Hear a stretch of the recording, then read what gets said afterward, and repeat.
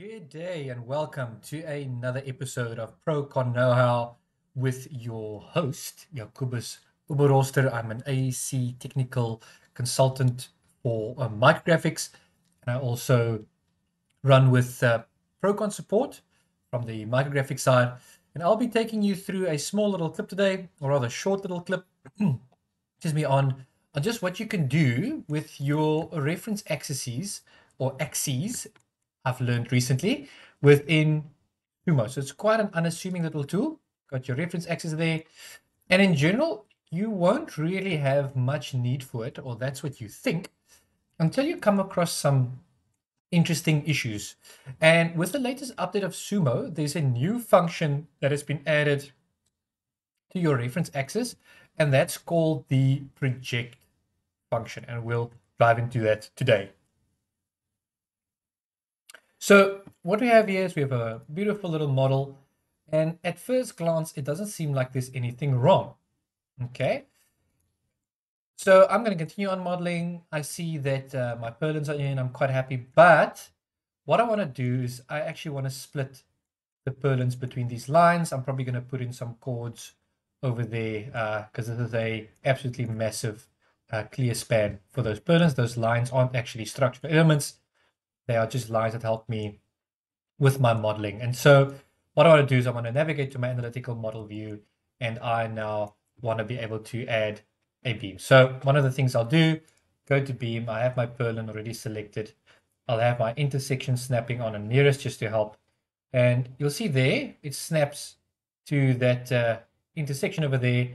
And yet once I come to this line here, and it's all of these are on the same plane, it's just not snapping. So what on earth is happening?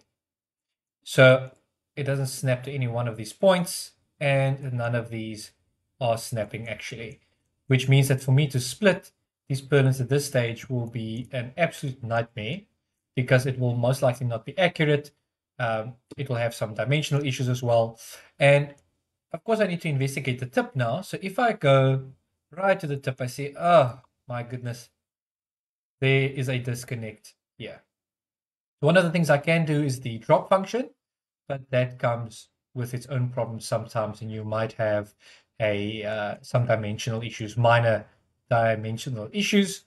I can decide to select it and I can snap it, but there is no way I can snap it. Even with perpendicular snapping on all the way from the other side of the model, it's just not picking up the perpendicular position from the other side of the model. So what do? I can redraw them, but I am not listed for that. So what I can do, I can just define a new reference axis. I'm going to go to insert. I'm going to make sure to snap to that point there. So I'm going to put in snapping on as well. I'm going to snap to that side over there. And then I'm going to hit Z, and I'm going to snap to that point over there. All right, so reference axis has been defined. I've got two, so you see that's reference axis 1, reference axis 2, and you can see in the reference axis table, both of them are listed there as well. So you can turn these off. If you want to find them, you just hit find again and turn it on, or just hit the visible button there.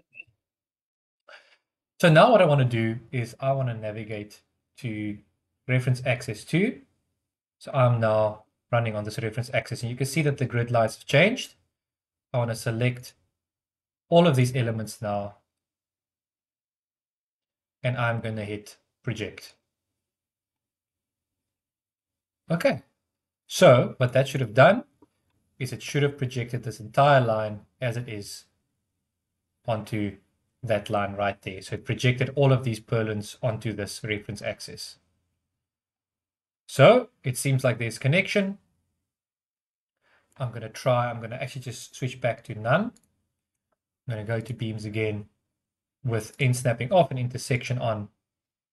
There I can snap there, I can snap there, I can snap there.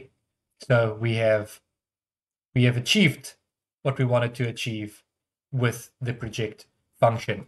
This is very, very handy, especially when it comes to trimming and extending, because unless they are coplanar, and inline, you cannot trim any elements. The trim functions are extremely finicky within SUMO, and that project function really, really helps to ensure that the elements that you're looking to trim are all coplanar.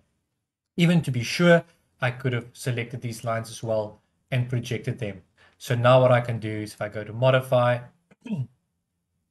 I hit trim, I select these two objects, press enter, I can trim. Whereas before I wouldn't have been able to do that. So there you go. There is your project function that you get with using your reference axes. I think a very an overlooked function. And I think especially with the new project option available, it has really become an incredibly useful tool. So yeah, please don't forget about it. Make use of it, especially if you're looking to trim and extend elements, and for some reason you're just not getting that right. Maybe try this out. So yeah, short and sweet. That is all from me for today, just with regards to this particular clip. Thank you very much for watching.